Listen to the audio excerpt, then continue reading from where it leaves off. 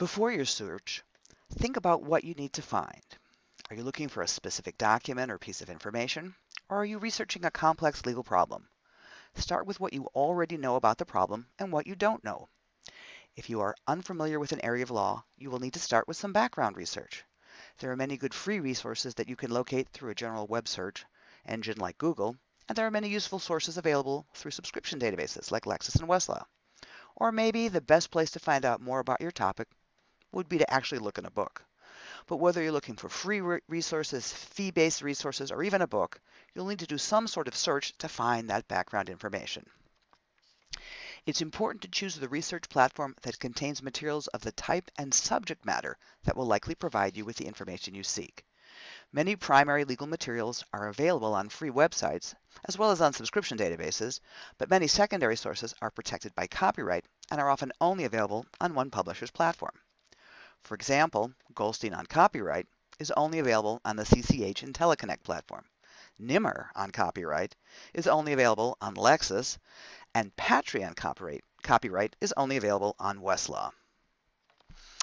Some databases cover different years of material. Full-text law reviews on Lexis and Westlaw mostly go back to the mid-1990s, while a few of the major law reviews have on Lexis and Westlaw the coverage goes back to the mid-1980s. But if you need to find older law reviews for some reason, it makes sense to search in other databases, like the Index to Legal Periodical Literature, which index articles from 1726 to 1922, or the Index to Periodical Literature Retrospective, which covers 1918 to 1981. And for something a little more modern, but still including many law reviews articles not on Lexis or Westlaw, the Index to Legal Periodicals and Books, which began in 1980 and is still indexing law review articles today, might be the best source. And even if the information you are looking for is on a particular platform, it's important to know what is and is not covered by a global search. Running a search from the Westlaw Next main page, you'll be looking through the types of documents listed in the first two columns, but not the types of information in the far right column. To search for news or legislative history or international law, you must first select that type of material. Once you've decided what to look for and where to look for it, you may also have options about how to search for it. Lexis and Westlaw offer more than one type of searching, letting the researcher choose between natural language and Boolean searching. Some systems, like Bloomberg Law, require a Boolean search. Two other videos in this series will help you learn how to craft better Boolean searches, and a separate video explains a little bit about how the natural search engines operate.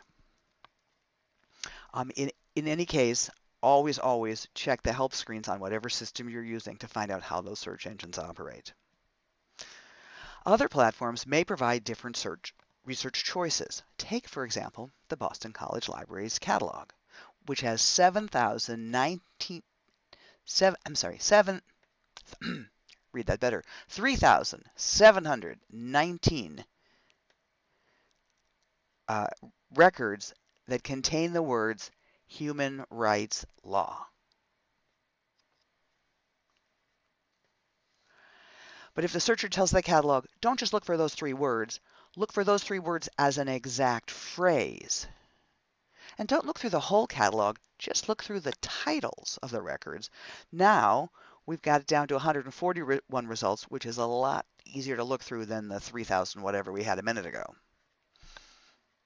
Another choice you may face as a searcher is whether to run a global search like this one, and filter your results afterward, or to pre-select specific data to search.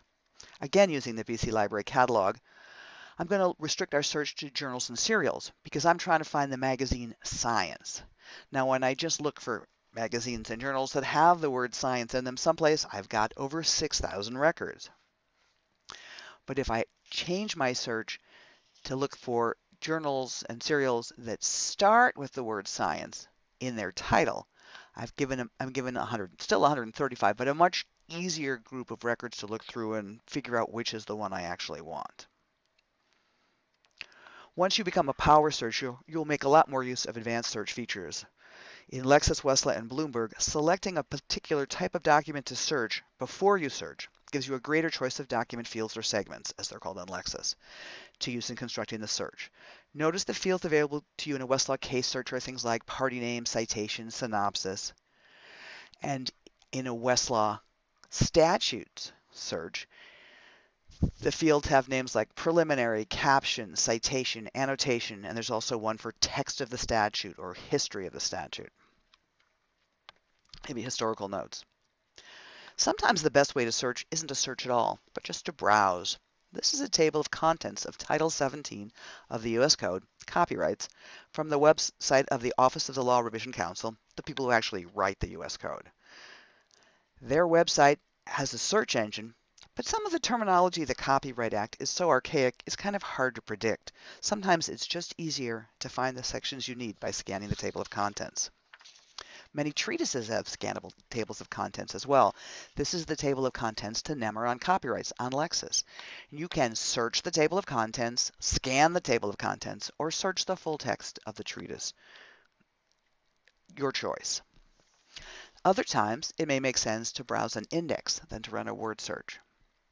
Again, if you can't think of exactly what word to look for or the form the word might take, it might make more sense to scan through a listing. This is the USDA Browsable Index on Westlaw, and again, you can search it or browse it. And indexes of various types often provide superior access to information because they actually involve the intercession of human intelligence, which helps the researcher in finding things all about a subject as opposed to just the casual mentions that come through a word search. But if you're going to do a search,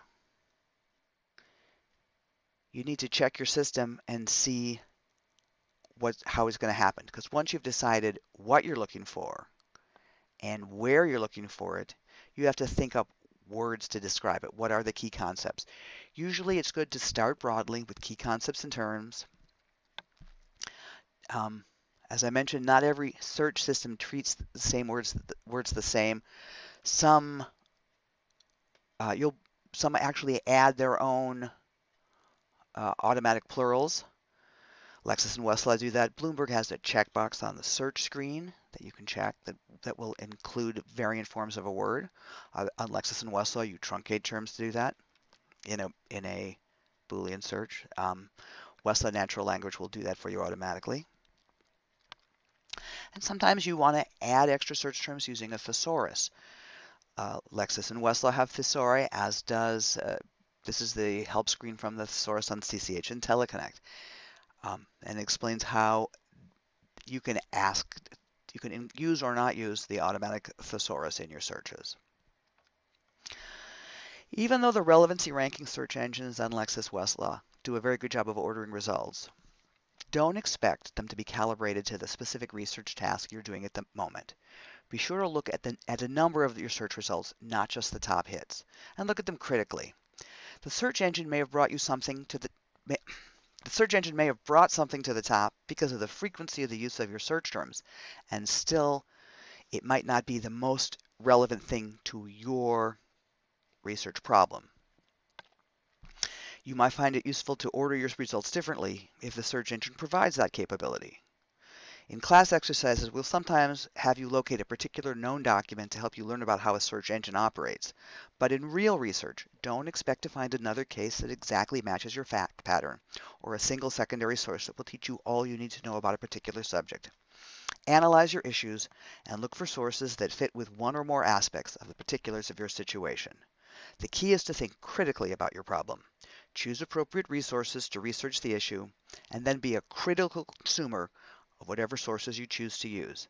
The best tactic is often to combine a variety of methods with a variety of resources to minimize the chance that you will miss something important and maximize your research results.